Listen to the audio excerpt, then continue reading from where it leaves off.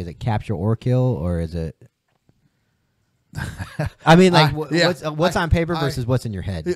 What's on paper will say capture kill. I won't speak for the whole assault force. What's in my head is kill as many terrorists as we can that night.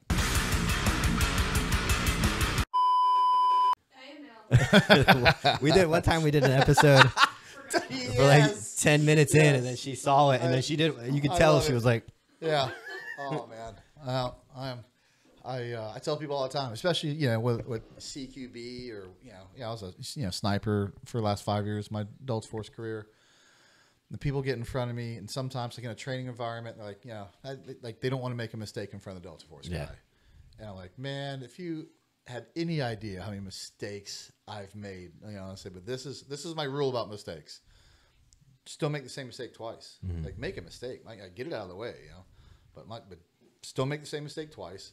And unfortunately, I'm even really creative with the amount of first mistakes I can make, but I don't make them twice. Okay, cool. Well, we got Brent Tucker here. He's the founder and CEO of First Responders Coffee Company, and he drove all the way here to be with us. So I guess I was just going to start with your background, because I know you flow grown. So, and the prior military, yes, and then military, and then eventually, I really want to hear about your coffee company. Yeah, no, absolutely. Yeah, Florida grown. My family's been in Florida for a long time. I'm a 9th generation Floridian. That's like St. Augustine. Yeah. My grandfather used to make the joke because people kind of impressed by that. He's like, well, back then there were only 2 types of people in Florida: Indians and horse thieves, and we're not Indians. So I don't know if it's impressive to be here that long, but and so after 9/11, I joined the military.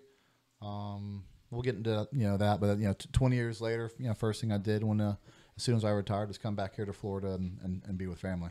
What did you want to do prior to 9/11? Like, it was a military thing? You want to talk about a different story that would have been told?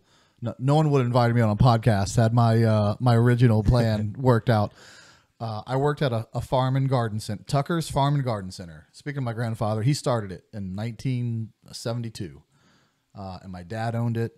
And my only plan in life was to work in that little feed store and carry on the family business. And it's all I wanted to do. So had 9/11 not happened, I would still be working in a feed store right now in Sanford, Florida, happy as can be. Yeah. And it's ironic because all my friends wanted to get out of Sanford, and all they wanted to do was stay in Sanford, and most of them are still there, and I'm the one that got out, and I didn't even want to leave. Yeah. I love Florida. I moved here from the north, and I always said it feels like it's like a trashier California, like a more conservative. I love the weather. I love the people, and you can definitely tell a Florida transplant from a Floridian that was born and raised. But I came here for college, and she wants to leave. She wants to go somewhere west, like Texas or something cold. I want to go Northwest, okay. But as a kid, there's still a whole lot of people moving here, but even in the 80s, there were plenty of New Yorkers, moving down to Florida. And I do remember my dad being like, saying, not being real happy about it. I'm like, Dad, what is your problem? But I would tell you this: in my 40s, I do feel a lot more like my dad, and I love Florida, and anyone is welcome to come here. But if you came here because your state sucks, quit carrying the political views and mindset of the state you left that sucks. Yeah, don't California my Florida. It's one of my favorite shirts. It's one of my favorite shirts. Don't New York my Florida. Don't California my Florida. So if you came here to escape your trashy state that overtaxes you, leave that mindset there. But they don't, and that's the problem. That's why I think Texas is going through that. Yeah. Everybody loved 10 years ago. Everybody loved being from Texas, and now it's kind of like, oh man. Yeah. Well, I mean, and it's not. I'm just speaking facts, and it's not just Americans that do it. There's people who leave their country to come to this country because it's better. They will tell you this is why I left. You know, there's more opportunity here. It's safer to raise a family. You know, litany of reasons that I hope and believe are true. And then they're not proud of the country that they're more proud of the country they came from than the ones that they live in. I just had my buddy. I have a problem with that.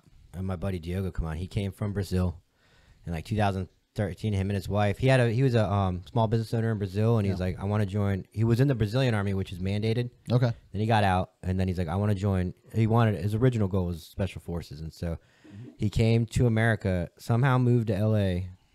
Didn't speak a lick of English. His wife had to do all the translating for him. Then he started going to recruiters, and every branch was like, you don't think he didn't speak any English. And he eventually said the Army found a waiver for me. And even at MEPS when he was shipping out, they were like, everybody was like, what? And he got in and he learned English. He got a citizenship, and you know, he loves it. I love it. And that's the way the story should be. I love that. You know, it's there are so many ways to come here and to do it right. And when people do it, I love it. It's a great story. Yeah. But yeah, speaking of former podcasts, I watched the one. I want to say it was I think you might have been one. It was at least one, if not two, where you talked about how you started your military career, and it was not when you kind of like realized by yourself, like, okay, I wanted to join, but this wasn't it. Yeah, absolutely. So, like I said, my background was just being a feed store. It's not, we were a very pro-American family. My dad used to take me to air shows. I could name every fighter jet and attack aircraft in the inventory. But joining the military and much less the Army was definitely not in the cards until it was. So after 9/11, when I joined, I mean, it's just a classic case of going to a recruiter and be like, hey, what do you guys need? You know, I'm here, and them having to fill a spot, you know? Yeah. And the spot they filled was air defense. And obviously, like looking back, it's blatant that not a whole lot of Taliban aircraft were needed to be shot down in 2001. Yeah, that was the job they put me in. Did you express anything of where you wanted to go of interest, or did you just say, "Hey, Army"? Just that, yeah. I just knew Army was on the ground, and I'd probably see some action. Hopefully, I knew I didn't want to go to the Navy because in my mind, I knew it was flying is gonna flying is gonna take forever. That's a whole thing you have to start years and years from. And because special operations wasn't in your mindset right now, currently. No, it was just getting in the military. Not at all. Okay, absolutely not. It wasn't even didn't even cross my mind to go anything special operations. So yeah, I mean, none of the other services seemed to be in the action right away. I thought the Army would put me in the action right away. Wrong. So by the time I get to my unit, like mid or early 2002, some guys had come back from the first deployment, and I was all excited, naive, like, man, how was it? How was Afghanistan? Is there still fighting going on? What's going on? And like, we didn't do anything. What are you talking about? Like, we're in air defense, Brent. Like, we guarded gates and did all the jobs no one else wanted to do. And it hurt my heart. I was like, no, this is not why I left my family business, why I left my hometown. Is this National Guard? It was a National Guard unit. Yeah. Was that the Daytona one? Yes. Yep. It sure was. I suited. Did they know that you were there at one point? I suited with them once when I left college. When I left from North Carolina to college, I was in North Carolina. And so I went to Daytona Beach for college, and I was like, hey, guys, can you? Yeah. They were like, yeah, you can come hang out with us. Oh, man, if I can dig in the memory banks, I think Charlie Battery, first of the 265th. Man, I don't know. My little brother. And here's and actually, when I joined, I was too scared to join by myself. I wanted to. I went and dragged my little brother into the military with me. Really? He was 17 at the time. My parents had to sign him in. And so me and him joined together. This was our first unit, went to basic AIT. We're at this unit together. That unit mobilized for the invasion of Iraq, and then we demobilized pretty quick. And that was the final straw for me after knowing guys had deployed, and then we spun up for Iraq, and then demobilized, and I was like, man, I gotta go somewhere else. I'm not gonna shoot anyone in the face here. So when you reached out and you got the opportunity, I don't want to speak for you, but I have like so many like detailed questions I want to ask. Like, did they let you jump in an OSUT at the tail end, or did you have to go through I'm assuming you had to do the infantry OSUT at some point. No, I didn't. And here's similar to a story we talked about before the podcast. That's actually an old card of mine, bugging people when I want something. When there's something I want. Do you remember the AKO white pages? Do you remember AKO? Yeah. Army Knowledge Online. Yes. So, I started kind of letting a few people, close to me in my unit know that I wanted to go, that I wanted to go Special Forces, and it was just a mythical thing for a National Guard guy to want to be a Green Beret, and they're like, nope, can't do it. Like, just these crazy stories. Like, you have to be an E5, and I know in hindsight, I know why they think that, but it's not true. Mm-hmm. Other guys like, you already, you can't have tattoos, like all sorts of like ridiculous things that just aren't true. And then I eventually went to the AKO white pages and Googled Special Forces and found a random Special Forces recruiter through that, and I called him, and I still remember his name, Kurt Carey. And he picked up the phone. I told him, hey, this is Private First Class Tucker. I want to be a Green Beret. And I told him. That conversation lasted maybe 30 seconds more than that. And basically told me to call back when I'm a specialist at least. And that is true. You have to be a specialist. Okay. Yeah. And ironically enough, the way he could care less about who I was, just drove me crazy. Wanted me to, I couldn't wait to be a specialist and prove that guy wrong. Yeah. Even harder. Wow. So that's actually how that's how I started. I luckily got promoted real quick after that. Called him right back. Said basically in a much more respectful way. Basically said, I'm a specialist now. What? What's the next step? Now I'm ready to be a Green Beret. When you went through the Special Forces selection process, were you going? Was 20th Group a thing back then? Yep, I went through 20th Group. Okay. Yep. Back then, they had just started this horrible class called SOPC, Special Operations Physical Conditioning Course. It stands for something like that. It's a pre-selection, and they had just started the 18 X-ray program as well, because the war was kicking off. We knew we were going to need more Green Berets. So even if you were prior service or had an MOS already, if you were National Guard, you had to go to SOPC. Oh, otherwise, it was really just an 18 X-ray program. And there began, outside of maybe dive school, some of the worst 3 weeks of my military career. It was horrible, and in the best ways, to be honest with you. They ended up shutting it down, and they got a lot of trouble for the things they did. But it was old school, and I loved it. And to me, like, I showed up to that, and they were horrible to us. They beat us down. No sleep, no food. Talked about your mom, and I ate it up. Like, this is what I like. This is real. Guys quitting left and right. I loved it. Every time I thought about quitting, I'd see a guy quit and go, I can't believe you quit. Even though I just thought about quitting, but it gave me the energy I needed to never be that guy. And there was actually a former Navy SEAL in my class that he had got out and he came back in, wanted to go through 20th Group because it'd be really the easiest way, not easiest because it's the same course, the quickest way to become a Green Beret. And if it didn't work out, he's not stuck in the Army, the active duty Army. And in SOPC, he was like, this may be worse than buds. This is horrible. But they had this. They were super proud of it because they were like, hey, if you pass this course, we have like a 98% pass rate in selection. Well, of course you did, because then I went to selection, and selection was easier than SOP-C. So if you made that course so horrible and you could make that, of course you could make the next course. It makes no sense at all to make the pre-course harder than the actual course itself.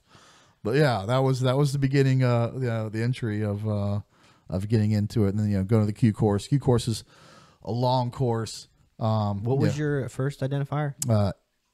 Well, my 14 Sierra Air Defense Artillery Stinger was my very first one, and then 18 Echo was what I got when I graduated the Q course, which is Special Forces Communications Sergeant. And that's the second longest course, which sucked, because when all you wanted to do was go to war, and then you get assigned the second longest MOS course to go through. It's a year and a half, to get through the Q course. What's Delta, the first one? The long, or the medic? Yeah. 18 Delta, the medic, is another probably 6 months longer than that. They're long courses. I mean, for good reason. You get out and you are the best in the world technically. In that job, whether it be combo or medics, it's a necessary evil. But when you think the irony of it is that everyone in the Q course time was in a hurry to go to war because we're scared the war is going to go away. Yeah. And little did we know that's the longest war. Yeah, that's right. That we were about to bear the brunt of of that war more than anyone else. And maybe in the history of the military in some aspect, because my particular generation that started going to war in 2004 and didn't stop till even in 2020. Saw 16, 17, 18 years of war. And it was amazing. So that's that's what kept me from doing my initial plan of doing 4 years and coming back to the feed store. The fact that there's wars I eventually did get to do exactly what I wanted to do, which was go to war at a high level and do tangible things for the war on terror. And it's addicting. Like you want one more trip, one more rotation, so I signed up again, and then I re-upped again, and before you know it, 20 years later, your career's over, and it's a crazy ride. What SF re-up bonuses? I remember being in, and I don't know if it was true or not. The re-up bonuses were rather significant, only because they were worried about losing people to like contracting companies and stuff. Yes. Yeah, they were decent at that time, and at that there were two wars going on. They couldn't lose SF guys who really. I don't just say that because it was a Green Beret, but the truth is that it's the truth. The Green Berets probably put more on their back than of the war on terror throughout every both theaters and all the rotations than anyone else did. Yeah, I can see that. There's without a doubt, more Green Berets dead, mangled, and shot up than anyone else. They just did it, over and over and over, and probably with the least amount of resources too. I mean, don't get me wrong. I'm not saying that we didn't have.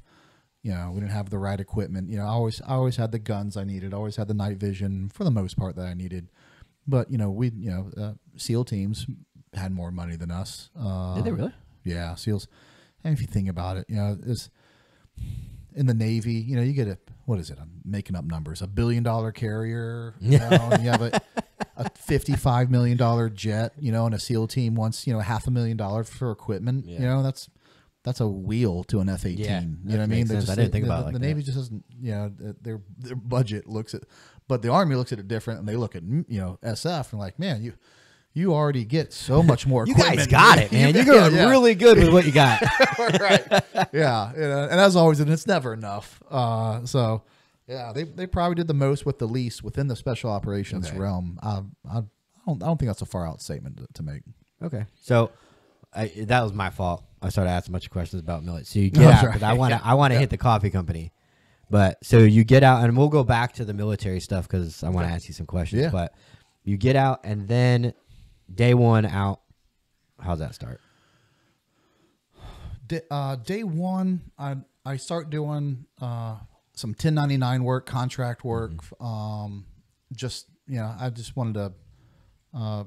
The pay's good, but it's sporadic pay, so which was fine with me at the time. Like, I wanted to. I didn't really want to commit to anything. I wanted to figure out what I wanted to do when I grew up. So I contracted for a little bit, and that was fun. Put on some CQB courses, trained some other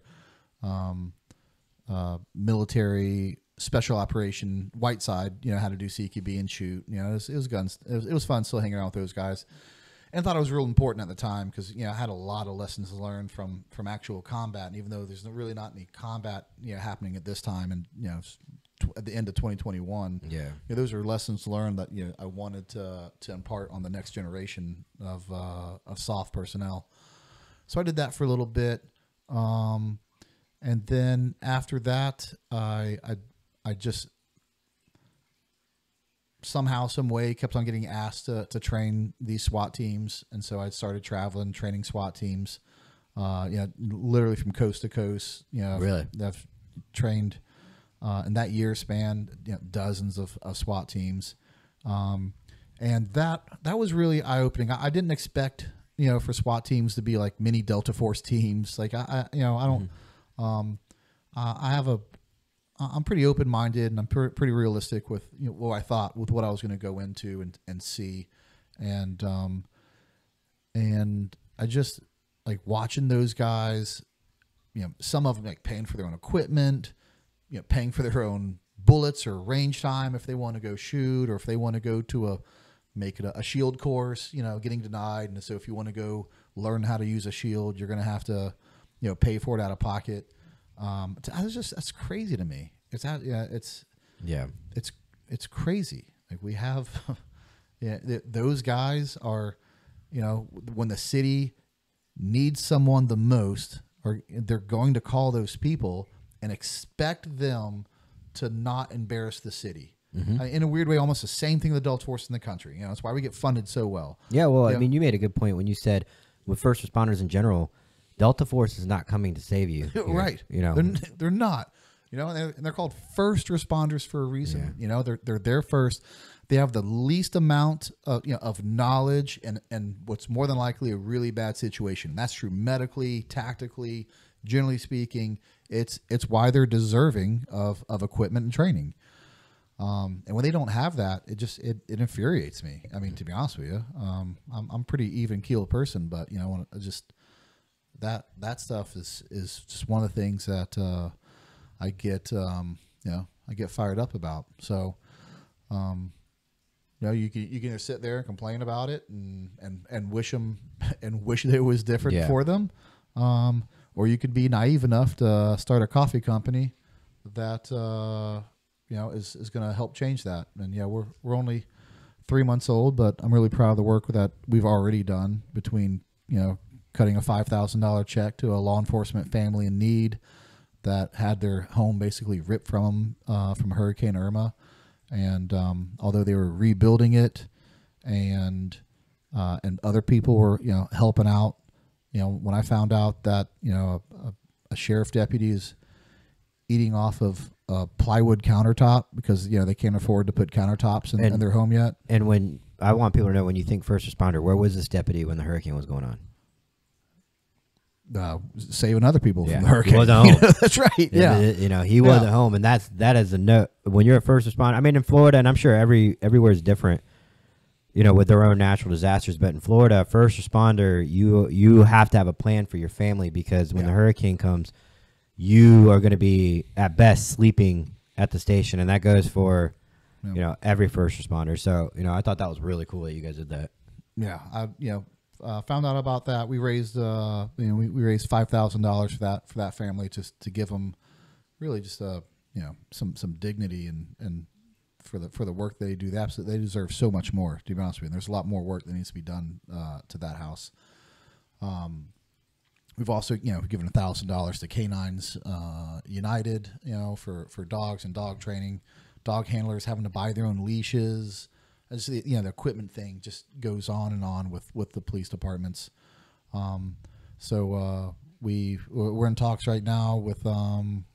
I talked to the Arkansas Tactical Officer Association, said that we'd sponsor a guy through their SWAT course up there when they put it on. Wow. So we're all into this, for it's called we call it coffee with a purpose. It's not just a tagline. That's literally what we do. And then sometimes I'll talk to people, or right now I'll talk to you about it, and I will sit here and talk to you for 30 minutes about the things that need to be done, the funds that need to be raised, or what we've done already, and then tell you how much more needs to be done. And then I forget to talk about the coffee because we're a coffee company. People, I'll be at the end of there like, but how's the coffee? I'm like, oh yeah, I forgot to tell you about the coffee. The coffee is delicious. Yeah, coffee's really good. But it is, because if we didn't. If we didn't put good coffee in it, people would buy it once because they love the cause and everything, but they're not going to buy a second bag. Well, I need you to buy a second, third, fourth, and fifth bag to do the things that we want to do. So we want to do things at a national level. So we put it's 100% Brazilian single source coffee. We did that for a reason. Brazilian coffee is low in acidity, and it's a really smooth coffee. Doesn't have as bitter of an aftertaste as Colombian coffee does, and most people use Colombian coffee. To be honest with you, because it's a little cheaper. Yeah.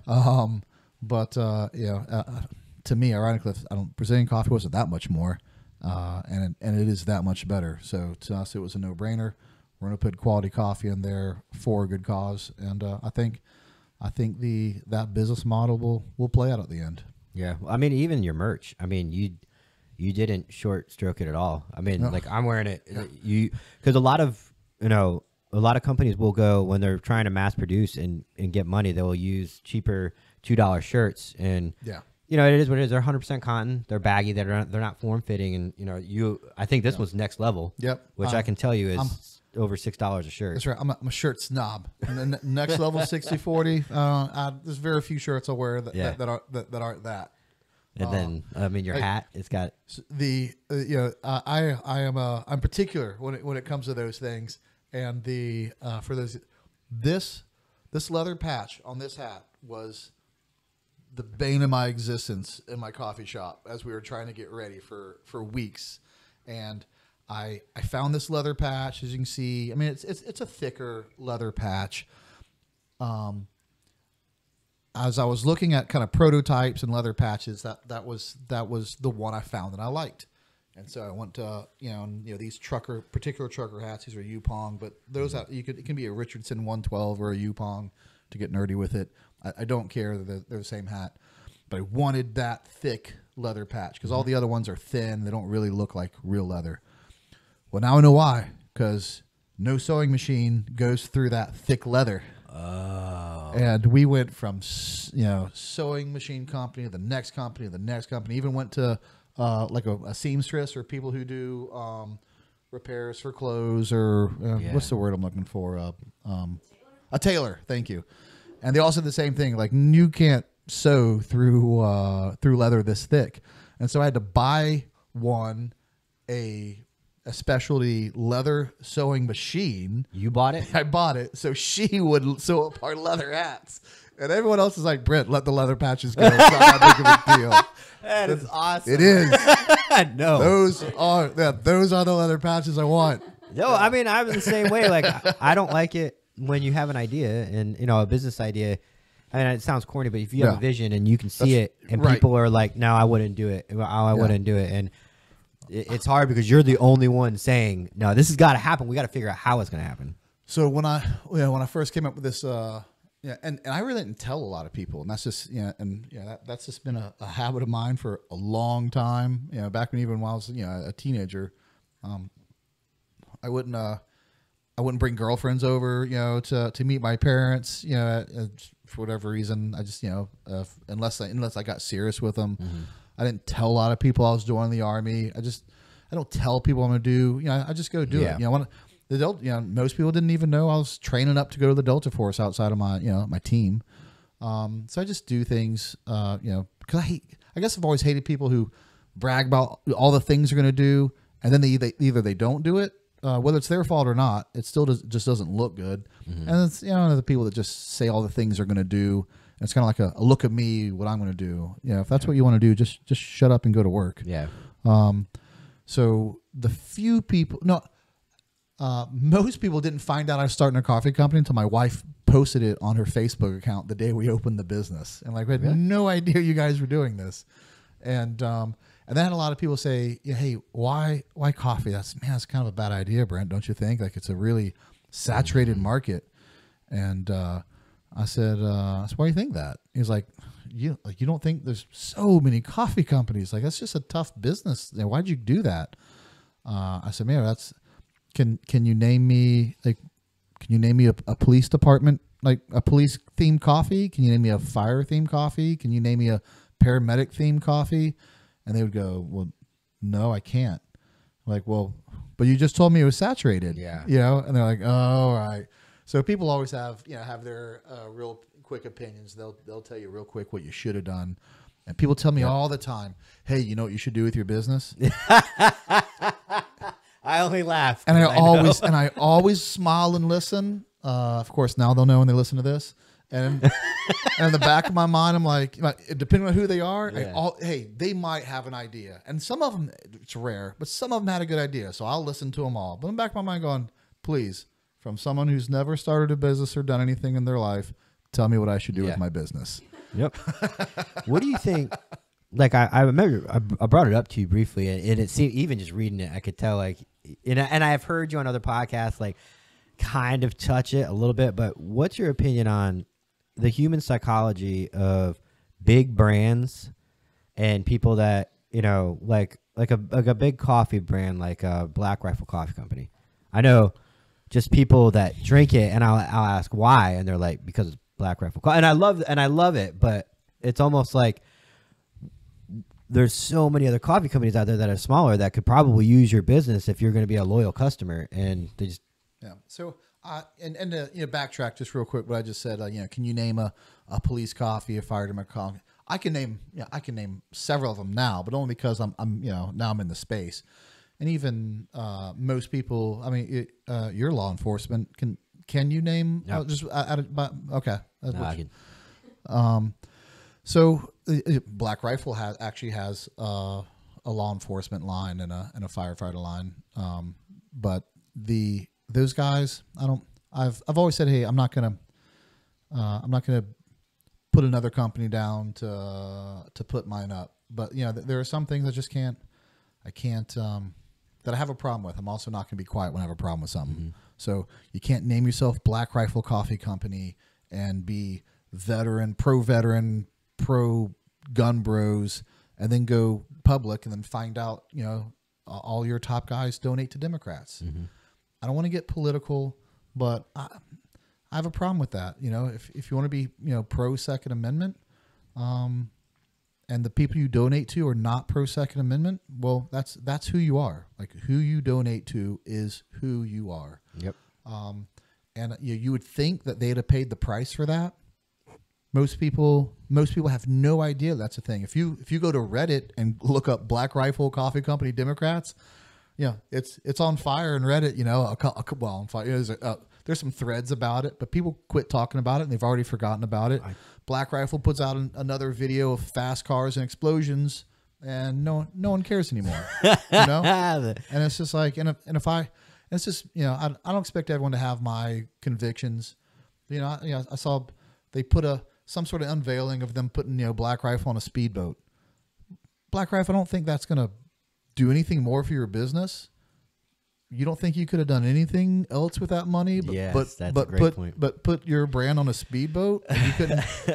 You have these these veteran causes and these police bags and fire department bags now. You couldn't have done anything else with your money, but put it on a speedboat. And they will, like, they'll go, and I'm not saying they don't do anything. Someone's going to come back and be like, oh, well, they did this. Percentage wise of what they take in and what they do, I believe could be better. I'll probably just leave it at that. I remember when the CEO, when the whole thing came out, when the donating, I don't know if it was damage control or what, but he kind of said like, "Oh, I lost a bet, and I donated $50 to Hillary's campaign." And then that's kind of like where I remember it kind of slowing down. Everybody was like, "Well, if I'm gonna have to actually invest in this, and I don't want to," so that's Yeah, it's. And you look at things like Grunt Style. I think has been public for a very long time.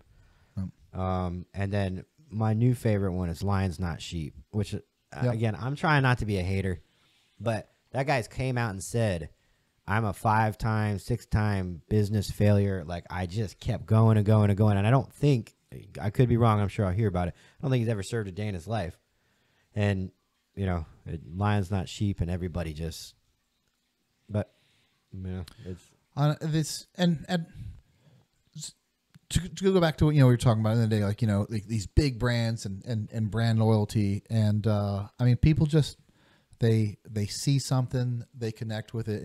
That's something we deal with a lot as a business of how do you, if you believe you have a better product and you believe you have a product that more aligns with that customer base. And that's why I didn't, I came from the Delta Force. People was like, "Why didn't you do a military coffee?" That's ridiculous. Black Rifle owns military vet, themed, coffee. There's no reason to go fight them over that space. That's ridiculous. Goes back to what I said. Plus, for me, first responders are going to save my family. That's what I'm going to invest in. Mm-hmm. It's just what I've chosen. So I believe we offer them an alternative that they didn't have before. Yes. But they just have to hear about it. They have to hear about it. They have to know, they have to know what you're doing is true and a cause worthy to get behind. And that's what we're doing. We're just doing it. We're just hustling, doing it, one convention at a time, one show at a time, one podcast at a time, social media, interviews. It's a slow road when you're donating as much as you are. Hey, like, we haven't made money yet as a company, and we've donated about $8,000, which is crazy in one aspect. But when you tell people a certain percentage of a bag is going to go towards charities, I have to do it. I didn't say a certain percent of the company's profits. That way I wouldn't have to donate. That way, some people, I see that wording now, and I catch it, like, portions of of our profits go to. Well, if I did that as a young company, I probably wouldn't make a charitable donation for 3 years. Mm-hmm. So we'll, but it goes back to. But if I don't do those things, people won't believe, or they'll see through the authenticity, the authenticness of the company and who we are, what we stand for. So we have to do it, and we have no problem doing it. It's why we started. Well, we got a lot of first responders that listen to this, so I've been reaching out to them and asking them, and they know who you are. Yeah. But it's funny.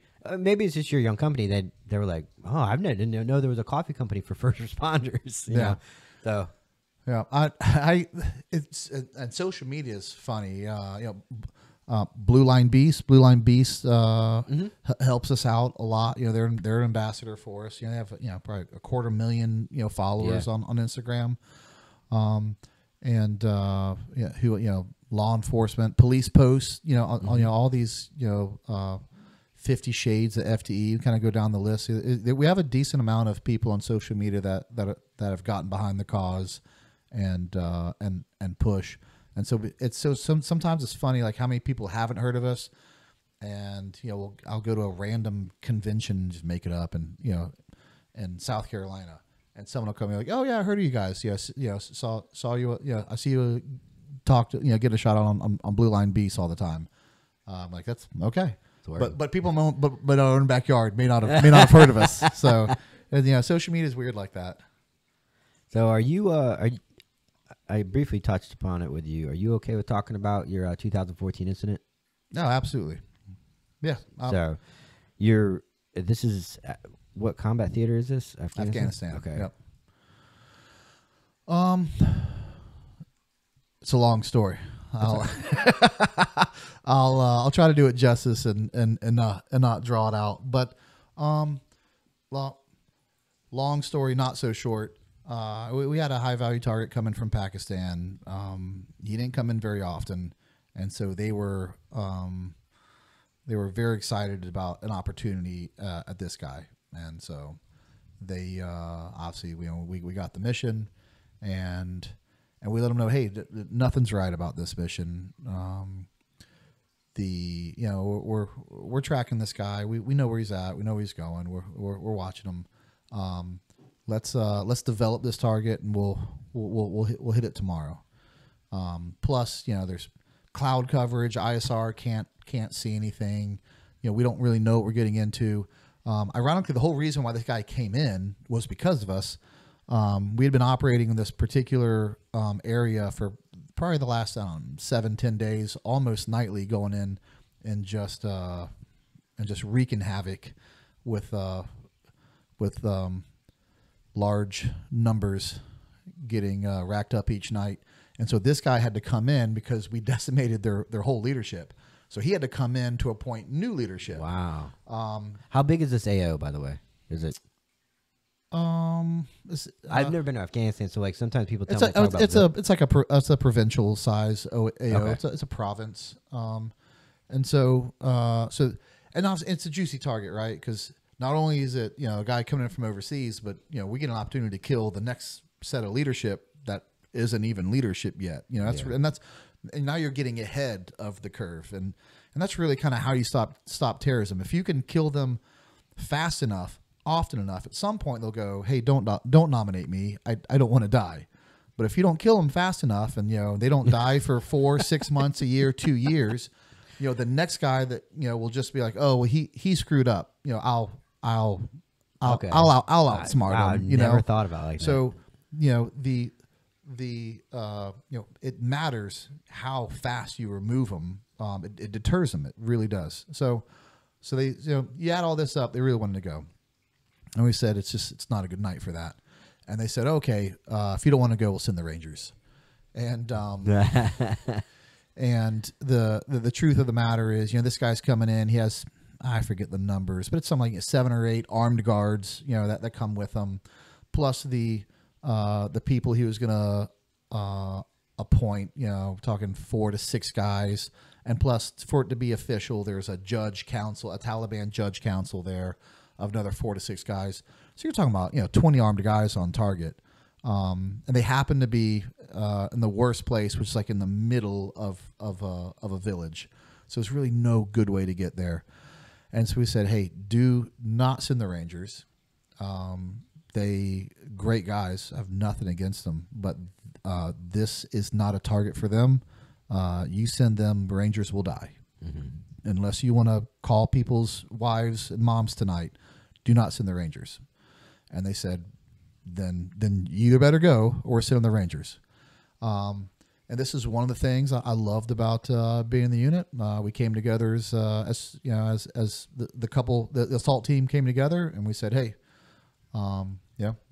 do we want to do this or not? It's not a smart idea. Like, this is not. We should develop this and put the odds in our favor. And every single person raised their hand and said, yeah, we'll go tonight, because if we don't, every one of those Rangers get shot up or die tonight will be because of us. Like, the odds are in our favor, but we think we'll come out on top. So we launch. What's the objective of this mission? Is it? I don't want to sound. I just don't know. Like, is it capture or kill, or is it? I mean, like, what's on paper versus what's in your head? What's on paper will say capture kill. I won't speak for the whole assault force. What's in my head is kill as many terrorists as we can that night.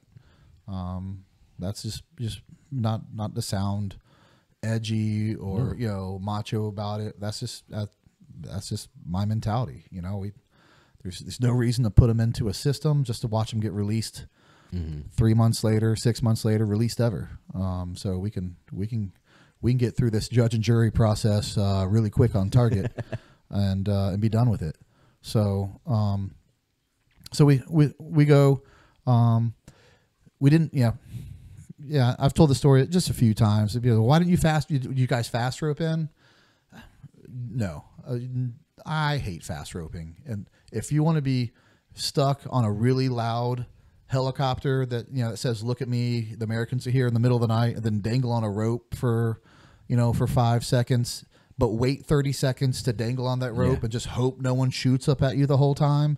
Fast roping there's a time and a place for it, but it's not sexy, not in real life. So we landed and we ran in as fast as we could. By the time we got there, the fire was still lit. You could tell people were there. Plenty of Taliban literature all around, but no one was home. We knew this was an option, knowing where we were going to land, how long it would take us to run to the objective, that if they didn't stay and fight, if they decided to run, that this might happen. We happen to know that one of the guys who owns the house, his uncle lived in the village as well. So by association, our follow-on was to go hit the uncle's house. It's probably a logical place for them to go next. While they were setting up at the uncle's house, finally the cloud coverage had started to dissipate, and now the ISR, the unmanned drones with the video feeds in the sky, can now see everything that's going on. Luckily for us, and they're starting to let us know, like, hey, there's guys over here hiding in the trees. There's guys over here, laying out in the field. So it was. I was tasked that night. Those are called squirters because they squirt out of the objective. So that's the slang term for them. And I was tasked with running down squirters that night. So me, 3 or 4 Afghans. I had a dog guy with us and a commo guy. This little team starts going out these different pockets of people. What normally happens when you're on squirter controls, you get on the radio, and they talk you in. They're like, hey, keep walking. They're 300 feet in front of you, 200 feet in front of you, 100 feet. Hey, they're at your feet. So everything to me is it really puts the ball in your court. I get to know where they are. They don't know where I am. They're letting me know how close I'm getting. And usually it's pretty, it's pretty easy. Odds are in our favor. We win almost every time. So as we're eliminating these pockets of people, to their surprise, right? To their surprise, right? Very much.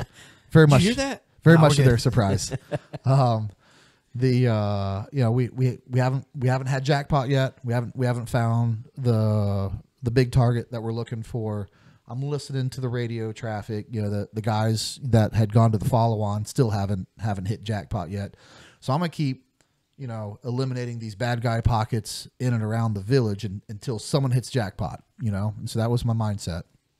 Well, the next call comes to the radio is, hey, there's some guys hanging out in this grove, orchard, if you go there next. I hate orchards. Orchards are risky business because there's a lot of overhead, kind of cover, and so the ISR can't always see really good in the orchard. So the numbers you get and where people aren't always accurate. I prefer to not play fair and know completely what's going on. So we come up to this orchard. I can see over this half wall this group of guys, and I can see they have AKs. And I make this kind of wild plan, and I tell everyone else to sit back, and I'm gonna go up to this half wall, and I'm gonna get a grenade out, and I'm just gonna chuck it on the other side of this half wall, and then when it goes off and surprise them all, I'm just gonna pop up like Inglourious Bastards in the movie theater and just shoot them all. And I am so excited about this plan. And it is going flawless. I'm already thinking, man, we get to the campfire tonight. When I tell this story, the boys aren't going to believe it. And I'm laying on the other side of this half wall, laying on my back, getting my grenade out. I can hear them 4 feet on the other side of this wall, talking their terrorist language. And I'm just about to pull the pin, and I look over to my left just to make sure that everyone is back where I told them to be. And this one Afghan is walking towards me for some unknown reason, but that's what they do. And his night vision isn't as good as mine. It was a really here, it was a very dark night. And of course, the darker the night, the worse, the less effective your night vision are. And so with his bad ones, I bet everything probably looked green and fuzzy to him. It was also a rainy night, so you have fog, coming up in your nods the whole time. So it was a really bad night for that. And he trips on his way to me, and everyone on the other side of this half wall hears him trip, thud on the ground, and his AK, make a big sound. And they start just laying down fire, emptying mags in that direction of the sound. Well, I'm on my back on this half wall looking up, and what was supposed to be my greatest moment is now AK muzzle flashes, 2 feet above my face. And I'm thinking, oh, I hope they don't know I'm here. This is bad. This is not good. And I have this grenade in my hand, but because they keep shooting over the half wall, I don't want to get my hand shot. And so I just, I sit there. I'm like, well, I'm just going to wait that out. They clearly don't know I'm here. Everyone drops a mag on full auto, and I can hear them start to run. I jump up real quick, try to throw a grenade at them. If anyone's really seen grenades, it's not like the movies. They're not massive explosions. Grenades, unless they're in a small area, which at the beginning these guys were, they're not real effective. So I throw a grenade just out of frustration. Nothing happens to them. I look back, everyone's fine. They didn't hit anyone, and there goes my moment of greatness. And now I'm mad. I am upset that these guys had the audacity to fuck up my plan. ISR is reporting on, hey, they're moving. Is your element close to you, or are you away from the element? Okay, so they are now. They're a couple 100 meters away from me. Maybe make it up 400 meters away from me. They heard the gunfire. I report back. Who was that? Is everyone okay? Yeah, we're good. It's just engaged with some squirters. We're gonna pursue them. Well, when that group of 4 squirters runs away, by the time they stop and hunker down, they're about a kilometer away from the assault element, which is like 0.6 miles. That's usually too far. You don't normally go that far away by yourself. Well, not by yourself. And the element we had, that is too far away. Yeah. I should have had a couple more operators come with me. Because at the end of the day, even though we have a dog guy with us who was a Green Beret and a great dude, and my commo guy is a Green Beret and a great dude, they're not filling roles as a green. They're filling specific roles. A commo guy, a dog handler. I'm the only real shooter operator on this mission as a Delta Force guy. I should have brought some more Delta Force guys with me, but at the time I was like, they're still pushing on the objective. I don't want to take people off that. There's a reason why I didn't. So I make the call. Yeah, she's a little far, but no one's hit jackpot yet, and maybe he's one of those. So we venture much further out than we should have. Because there's a chance that one of those guys is jackpot. That's right. Okay. Yeah, and so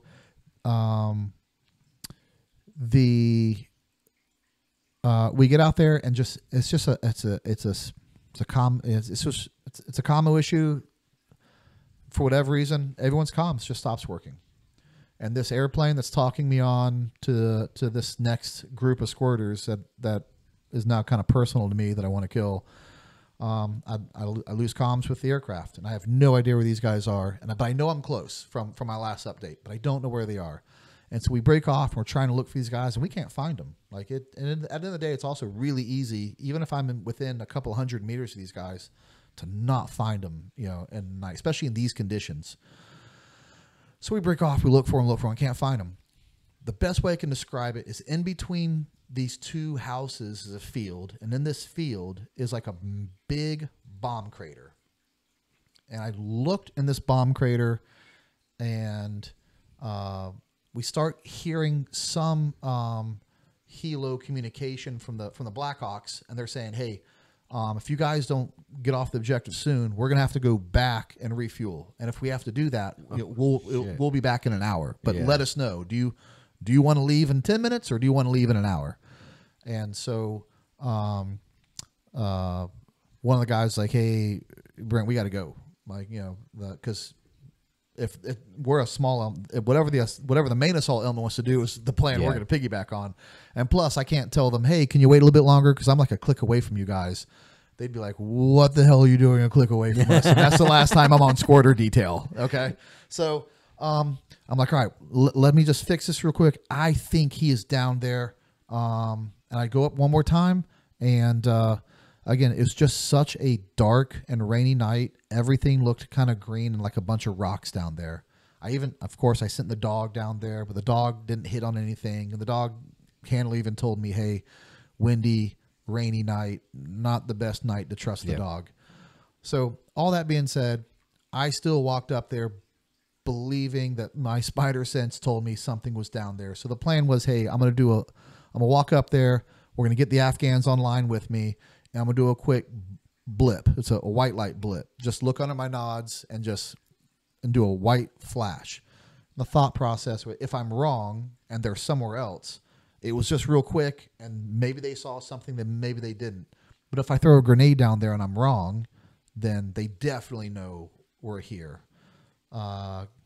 Good plan or not, it's the plan I went with.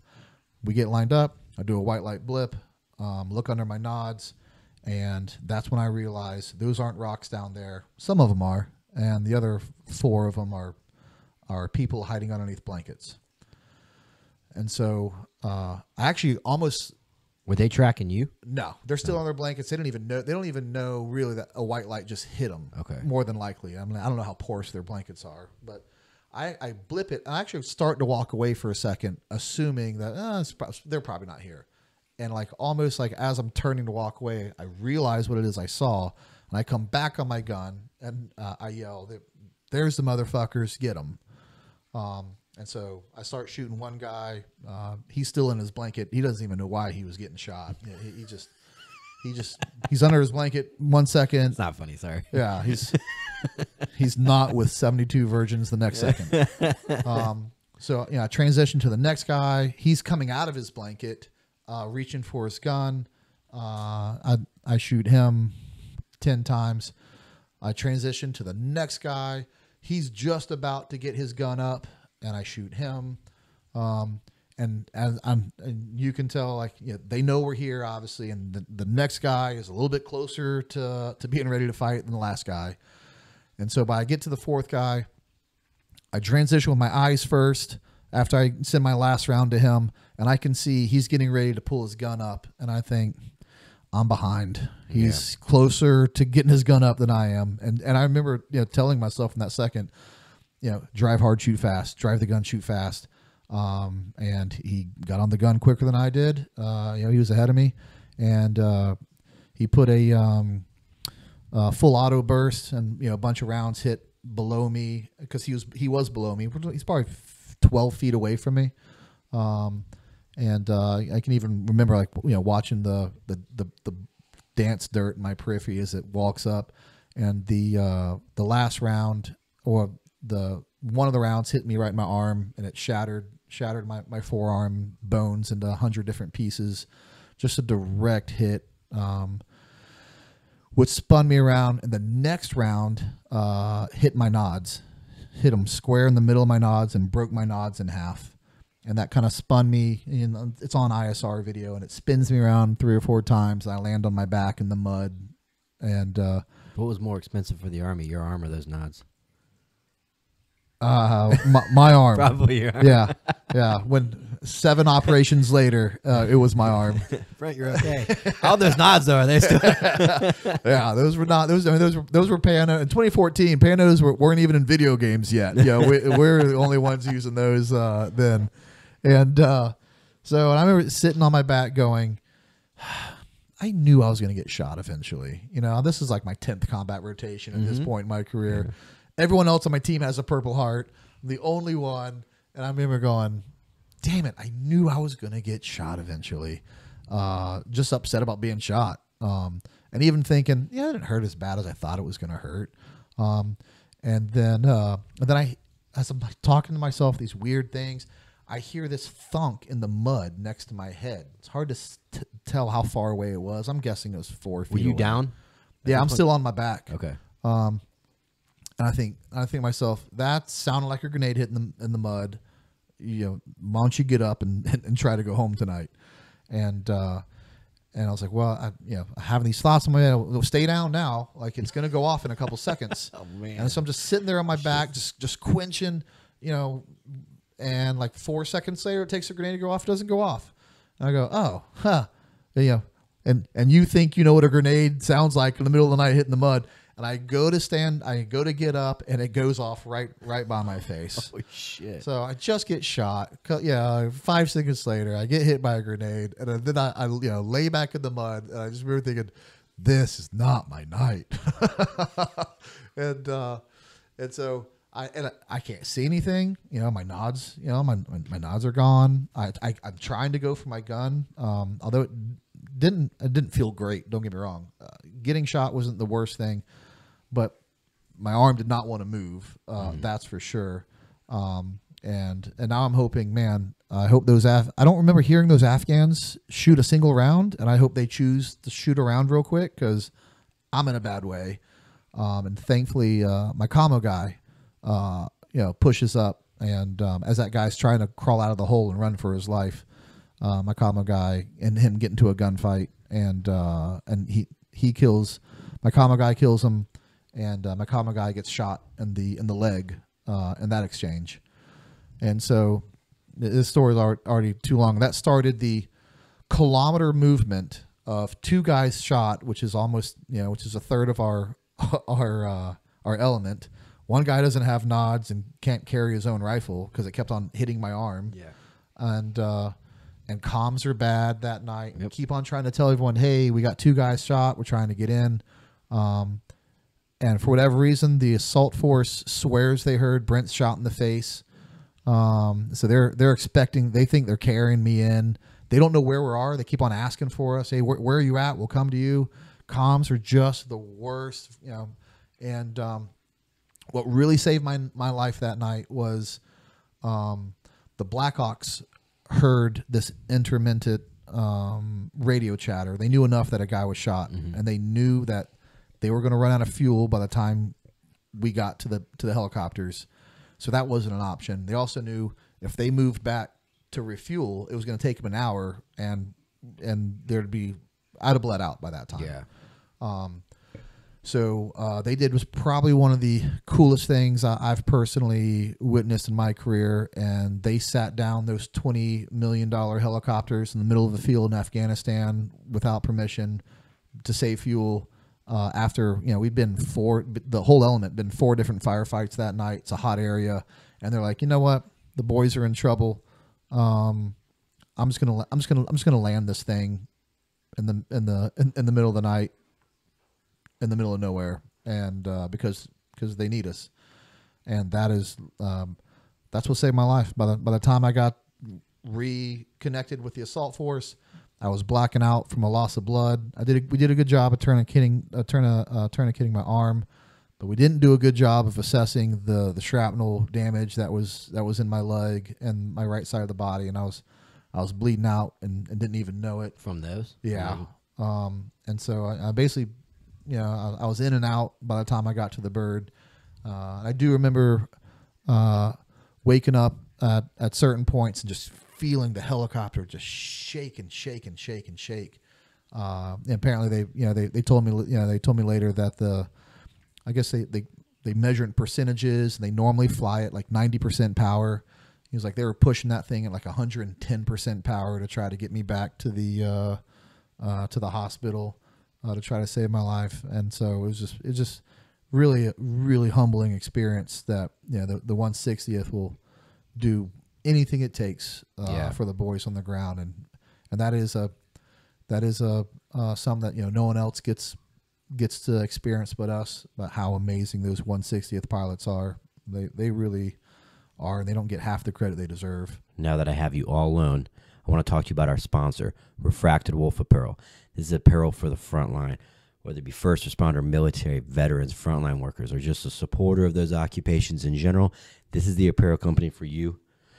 We got our best sellers, Demon Hunter, Defund Dancing Cops. Everybody fucking hates Dancing Cops. Hell Within, another bestseller. hats, stickers, flags, you name it. Refracted Wolf Apparel has it. Use promo code ANTIHERO for 15% off Refracted Wolf Apparel. So I guess another thing I want to talk to you about is, mental health, because I've never understood how special operators can see what they see and live what they live every day. And I'm not taking away that, regular military or anybody that just does a one deployment doesn't have any type of stress or, PTSD. But, it's always blowing my mind how guys can do 20 years of constant, combat, come home, do the barbecues, do the football games, and then it's, hey, I'm back out there. And I've never really asked anybody, actually. You're not going to like this. This is if you're gonna ask me, I'll answer. Mm-hmm. And it's a little bit of a two-part question or two-part answer, because I do believe in mental health. Here's also my take on it. One, I actually like to call it PTSI, so post-traumatic stress injury. Call it a disorder, something you'll never get over, and you're just screwed up for the rest of your life. You have a disorder. You don't get over a disorder. I believe it's more of an injury. I don't have PTSD. I sleep like a baby at night. I enjoyed killing every person I killed. They all deserved it. And again, that's just a truth. The guys, my friends, my teammates that were fathers and husbands and brothers, that died doing the job. Some of them died literally right next to me, and unfortunately, there's more than I'd like. But they knew the hazard. They willingly did it. It could have been me. I don't know why it wasn't me. It was them. It wasn't because they did anything wrong. Usually it's because they were doing amazing things. I just don't. Did it hurt when it happened? Yeah, it hurt when it happened. But it's crazy for me to think that someone's going to come volunteer to do this job and then see bad things and be like, oh man, I saw bad things. What were you expecting? Yeah, you did. And when I saw them, I knew it, so when I saw it, to me, it just wasn't that big of a deal. It was at the time, but a couple days later, 3, 4, 5, every death is a little different, get together, cry it out, talk about the good times. And then, I don't care what anyone else says or thinks. And then you pack up those feelings in a little box and you put it in the back of your mind and you go to work. And that's what you do. And you don't talk about it forever and cry about it every day and tell everyone how much you miss them and how much you wish things were different. You put it in a box, you put it in the back of your mind, and you go to work. And then once a year during that event, you take that box out, you open it up a little bit, you take a shot, you call your friends, you cry a little bit, you tell some jokes, and you put it back in that box, you put it far in the back, and you go to work. I'm just really tired, to be honest with you, of this mental health PTSD. Not saying it's not a thing, but we lost. My numbers will be wrong. I'll be close. 10,000 people in 2 wars of 20 years between Iraq and Afghanistan. We lost 55,000 in Vietnam. How do we have 10 times the amount of PTSD in these wars? Mm-hmm. And most guys that went over didn't see anything. Mm-hmm. So I'm personally a little bit tired of it, that we make such a big deal about it. Now, again, I will caveat this is me, special operations, that, I knew teammates were going to die. I knew we were going to see death on target. So it wasn't a big deal. I'll transition this over real quick, to law enforcement. Some law enforcement didn't sign up for that, and so when they see it boggles their mind a little more because they never have accepted the possibility that this is something I'm going to face. So when they see it, it's a huge jolt to them, and so it affects them harder. But generally speaking, I don't think we do a good job of dealing with it. And if the if the mental health people were right and talking about it and talking about your feelings and getting a look of me dog with a vest to walk around with you everywhere worked, then we wouldn't have 22 veterans a day killing themselves. I'm only laughing because I've yeah, I know that was unfortunately a joke right before a sobering stat, but it's true. Yes. You know. Yeah. So I don't know. Maybe you should do what I do. Maybe it's not so crazy. No, you're right. I think I've never thought about this before. It's like with law enforcement, the cops that sign up, like I know a bunch of us that signed up. We were in the academy going, "Oh yeah, here we go. This is going to be the front, what they call it, front row seat to the best show in the world." Yeah. And those guys turn it into a lifestyle. You get the dark humor, but they love it. And it's the people I think that you thought that were going to go serve their community and didn't watch the same movies, have the same upbringing I did, and total different idea of what law enforcement would be. And I can see how some of the things they see, they're just like, God. And yeah. And we tell these, these guys, we tell them like, hey, it's okay to hurt. It's okay to deal with these things. It's okay to think about them all the time. It's okay to be overwhelmed with emotion and not go to work today. You're dealing with this. No, none of those things are true. It's not okay. Again, that's why I like to call it more of it's an injury. Some people take longer to get over that injury than others. But the way we tell people that, basically we come to accept the fact you may always deal with this and never get over it. Now it's a part of you. No, I refuse to accept that. And so should everyone else dealing with it. It may take you longer than me. My wife calls me a robot, and I just, I was, and lucky, and lucky for me, I am, and it's not like I don't have any empathy towards people who have emotions. I get it. I don't have emotions. I'm not saying that's that's a great thing, but it's not that you don't care. You just put it in your black box. And this is, at the end of the day, this is where I think, if I don't say this, people just think that I'm just an a-hole. But I do believe people are mentally injured through these things harder than other people. So if resources are finite and everyone's dealing with it for their whole life, then those resources go to everyone. And if everyone, even the people who saw a little bit of things, but they're going to claim like it's a massive deal they can't deal with, rather than just sucking it up, you are sucking resources away from someone who really saw some really bad stuff and is really having a hard time with it. So at the end of the day, that's what I get the most mad about. And I don't care if it's law enforcement or military. There's only so much resources to go around. So if it was just a small incident to medium incident, deal with it, because we have resources we have to give the people who can't deal with it. Yeah, I know that when Pulse happened, I was not working in that area at the time. I was actually in the police academy when Pulse happened. And you'll see people talk that took their awards and they never talk about it again. And then there was people medically retiring from a perimeter position. And things like that people medically retire. And it's one of those things where people can't say, no, you're not fucked up. So our society's a little softer. And so everyone's like, I guess we're giving PTSD out to guys who listened to combat on the radio. Radio operators that heard it on the radio and can't deal with it. Oh. And we allow this. No. Suck it up. I don't care what you heard on the radio. If the guys that are out there dealing with the firefight can deal with it, so can you. Yeah, there's another big thing where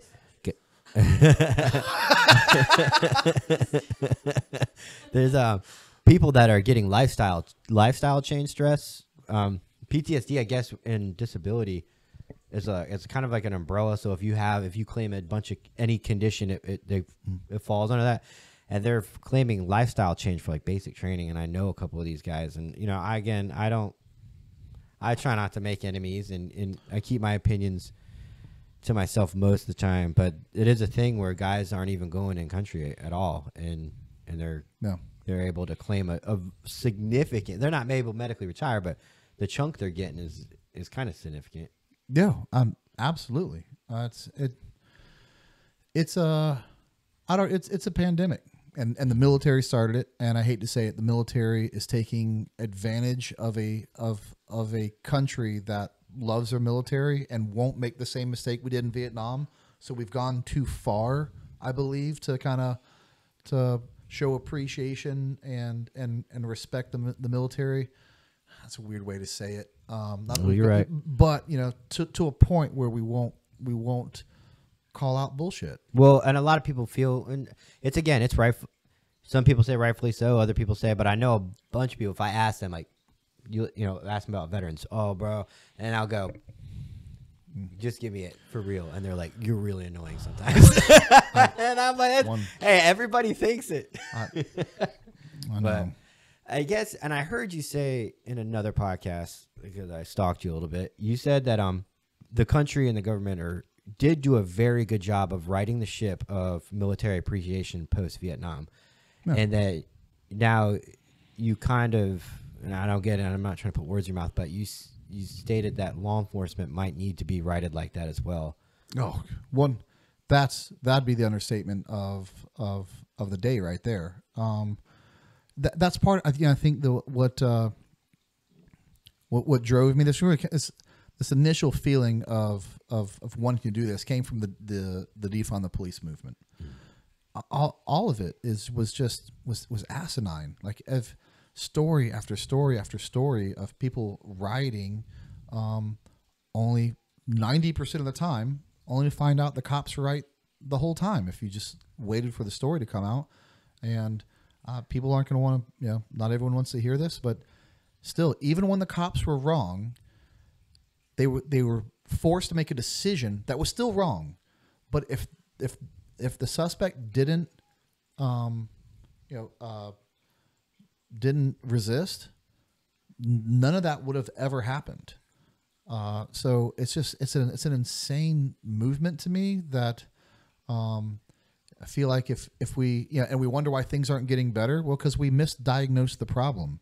Let's go on a national movement to tell people, hey, listen to cops when they pull you over, and you have a 0% chance of being shot. You have a 0% chance of being shot. There's not one instance of someone getting out of their car, doing everything the police says, and getting shot. Not one. Show me. So that's how I've lived. I've gotten pulled over and arrested, and all I did was just say yes, sir, to the police. I didn't know you could say anything different. I noticed that too. We need to, the respect that law enforcement should have is not there yet. Again, I say it all the time. I've told it before. When these people, whether they respect the police or not, when they have their darkest day, they will call you in a heartbeat and expect you to be there. Mm-hmm. I think you should respect someone that will be there in your darkest day. Yeah. And put their life on the line for yours. And there's a lot of, correlation to my job in law enforcement when it comes to that. I was asked, by my country, night in, night out, on a bunch of deployments to put my life on the line. Law enforcement does the same thing. And just because there's a fraction of them that have made a mistake doesn't mean we don't give the other hundreds of thousands who do the right thing day in, day out the respect they deserve. And I have a lot of friends that are, in the fire and paramedic industry. And I agreed with what you said in the past that, the cops do get a brunt of hate, but they're also cops. They're a little bit more able to, if you're a cop, people are like, fuck you, and you don't care. You're a little, I'm not saying we're tougher, but, but we at least get the glam of, the cop, he's a cop. He's a guy with the badge and the gun and whatever feeling comes with that. And then you got paramedics who get just the shit end of the stick. This is something I do get, riled up about, a little bit is the lack of, I say respect, but the lack of acknowledgement, of paramedics and our EMS. And again, like those guys just, make up a scenario that is not far-fetched at all. Mm-hmm. They get to see a minivan, with 3 kids and a mom that were doing nothing wrong, just driving to school one day. They get sideswiped by a semi, and they're trying to keep kids alive long enough to get to a hospital. Like, I mean, that's not an ideal job and situation. Yet it is. I mean, what's more noble than that, to sit there and try to save lives of people who were doing nothing wrong and end up in on the bad end of a situation. And for them, they will save more lives every day than police and firefighters combined. I don't think that's I don't have the stats to back that up, but I think we could agree with that statement. It's a true hey, cops are the first ones to go, oh, thank God I didn't have to see that. They show up 4 minutes later, and some of the worst trauma you've ever seen is being transported, and you're like, So when I talk about mental health, like, oddly enough, like, my heart will go out to those guys way faster than a police officer. Just to be honest with you, when it comes to mental health, like, because to me, when cops get shot fighting bad guys, like, that's part of the game. Like, you signed up for it. You have to accept this. But for those paramedics, and again, you could argue, like, they know what they're signing. They know they're going to see these things. No one fully understands what it's like to see a mangled kid until they do. And again, but it's an injury. We can't have you on the sideline the rest of your life because you saw something bad. You got to go back to work the next day because you got more kids that you need to save. And I think paramedics do a good job of that, generally speaking, or else they'd all quit their jobs after a year from mental health. So again, I love talking about paramedics, and I think you should do a podcast with a lifelong paramedic and probably hear some of the stories that person could tell. We're trying to get somebody from the fire EMS side on here. Yeah. Well, just a couple more things for you. One thing I want to ask you: what's the main difference when you train law enforcement, whether it be just tactics to, patrol, or training a full-time SWAT team that is trying to be as sharp as they possibly can? What's the main difference between training them and then training like a military in country that, the biggest difference is of standards and SOP. And I don't even mean that in a bad way. I'll explain. Military CQB generally is put out by regulations, and there's a doctrine for it. And yes, units do it a lot better than others, but it's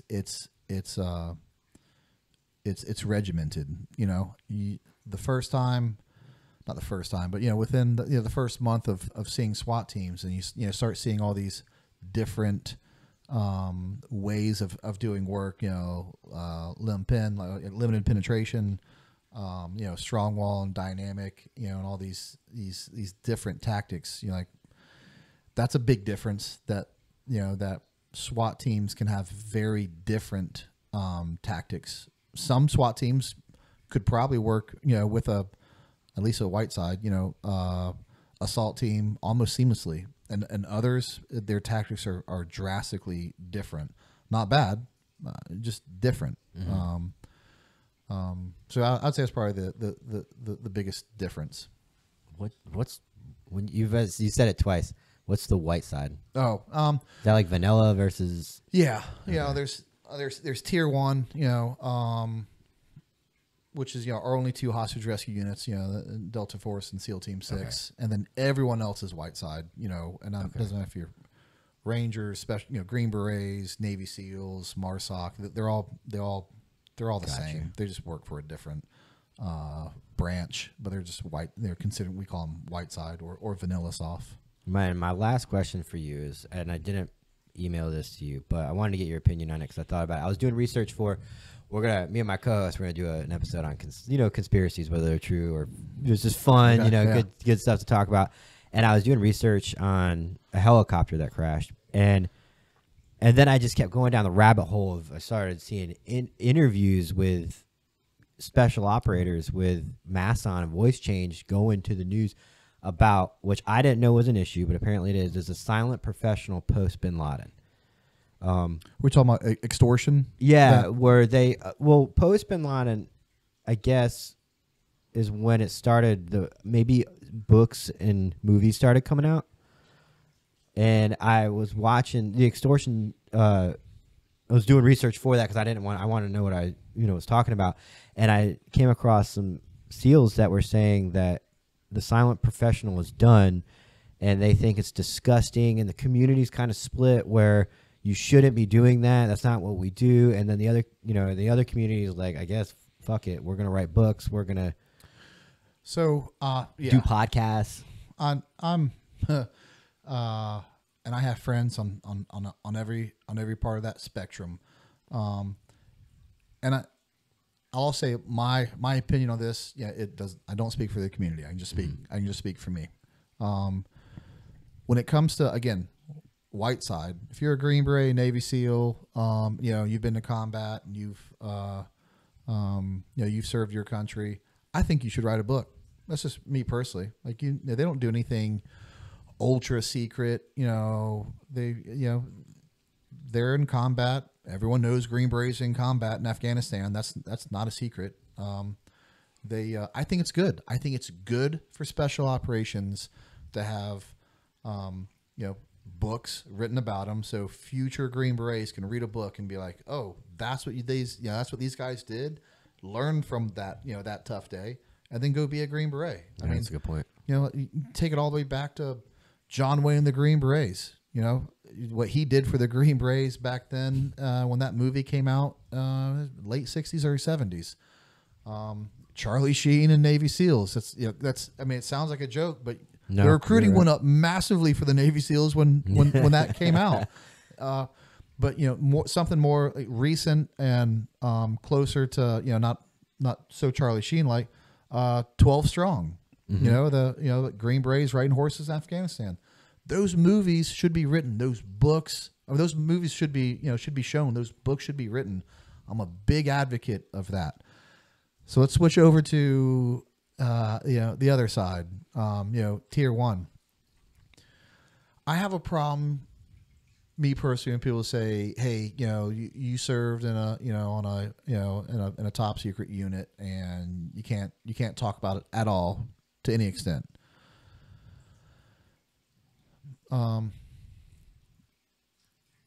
That's just not true, because you can look at my DD 214. It tells you exactly where I worked. The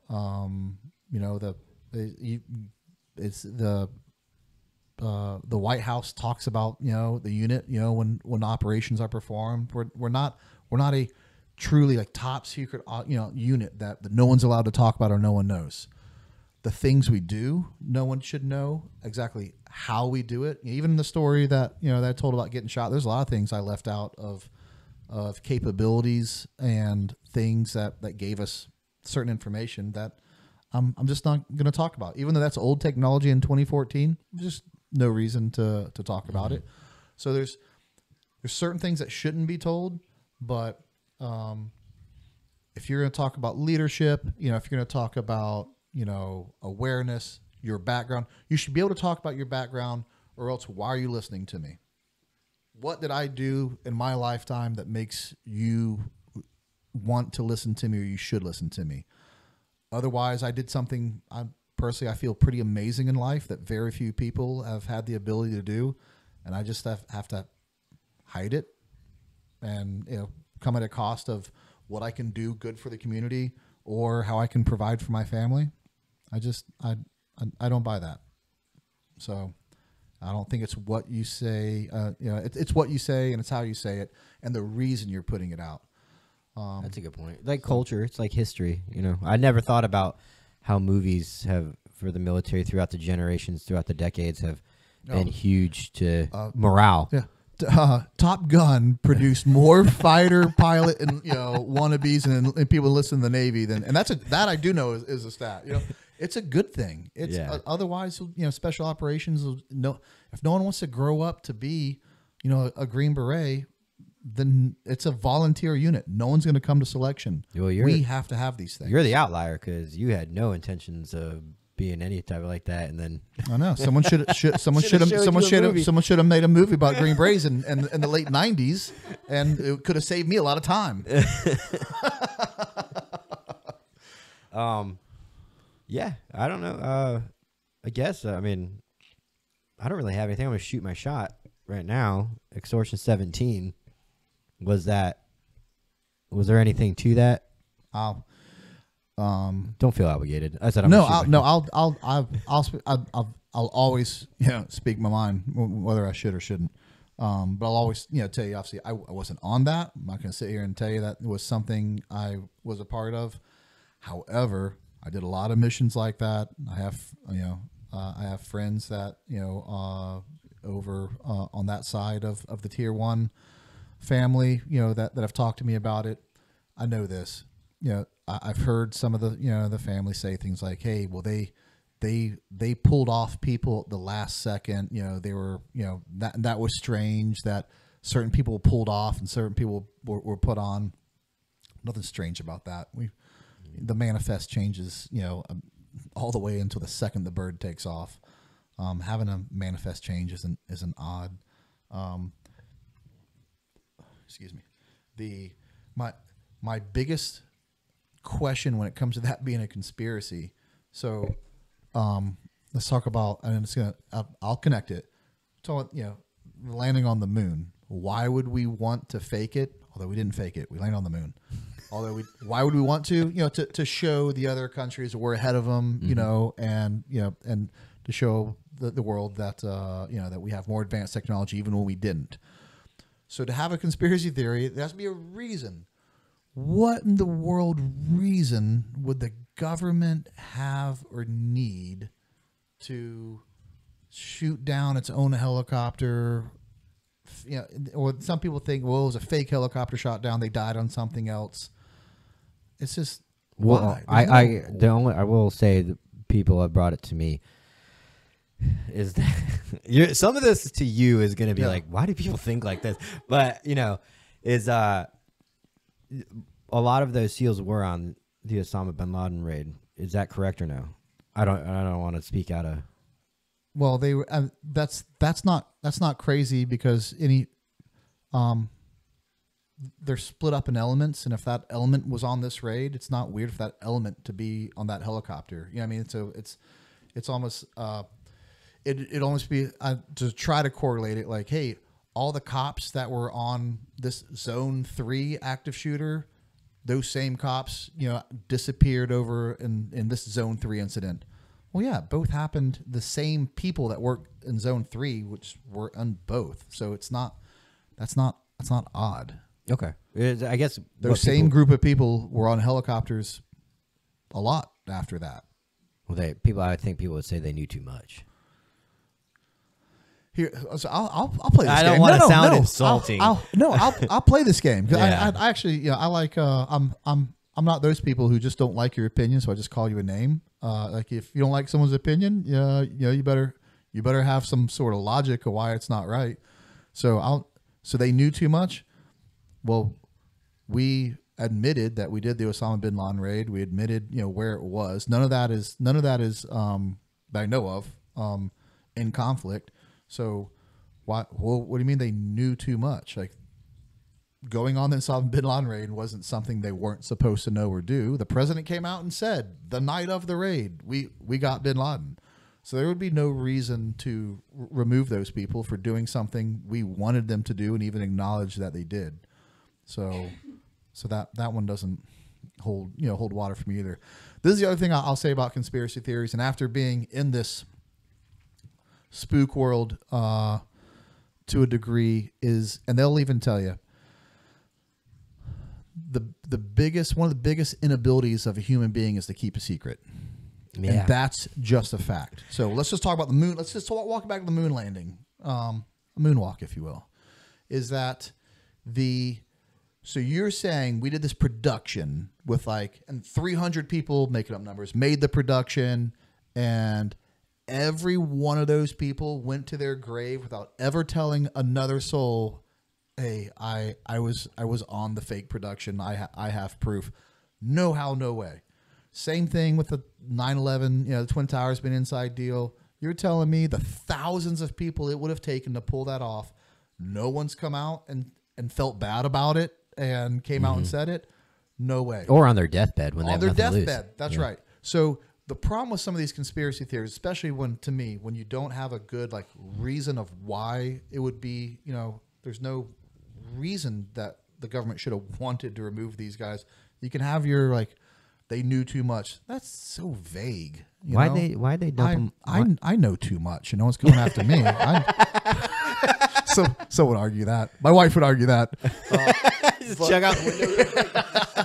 But anyway, and so this happened, and no one felt bad that they killed, some of the Navy SEALs that pulled off one of the greatest raids, of high value targets ever for our country, and feels bad that we killed them, and no one's going to come forward and say, "Oh, I feel horrible. I have a secret to tell you what the government did." It's just doesn't pass the common sense test to me. I do not. I also truly believe that you can't get one person to hold a secret. You can't tell someone, "Hey man, don't ever say anything," because that one human being, that nature is to go, "Guess what I just heard." Yeah. So. The two greatest things, for a person is being told a secret and telling that secret, and that's just a human fact. Yep. So that's the. Am I saying there are no government conspiracy theories out there? I used to think there were a lot less until recently. There are some things I can't explain, but extortion, 9/11, Katrina, Navy SEALs didn't blow up the dam for Katrina. These are easy ones for me. Not a conspiracy theory. Not an inside job. Cool. And who found Saddam Hussein, first cab or the unit? The unit. I may know that one. That's all I have for you, man. Again, I really appreciate you coming on. That was really fun. A lot of good insight.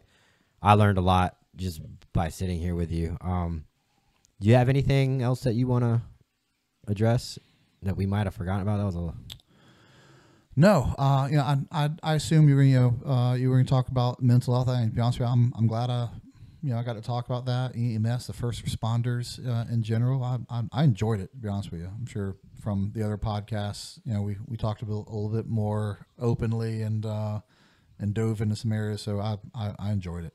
Do you guys have? It's on my fridge from the thing when I bought the shirt. But do you guys have a promo code for anybody that's a first time buyer for the first? We have a general promo code that I'll give out. FRCC 10 gets you 10% off. You can't combine them. Here's something I haven't told anyone else. You could also use the free shipping code, which is Navy Sucks, all one word. That actually is a promo code that works.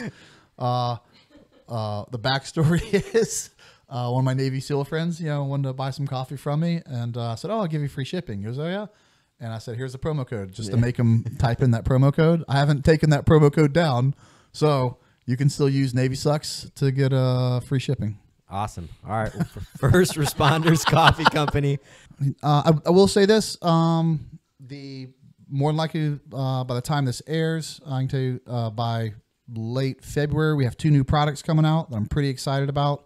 One is a nurse bag to say thanks to nurses and everything they do day in, day out. Part of those funds will go to the American Nurses Foundation. And the second one we have that I'm really excited about is, which kind of called a tactical bag. And this bag it shows tactical officers on the front of it. And we're calling it the Tier 1 blend from Nod of the Hat, from the owner of the company. And actually we'll have 50% more caffeine added into it. And it's a really cool bag. And you should follow us and read the back of it. And there's a surprise on the bottom of that bag.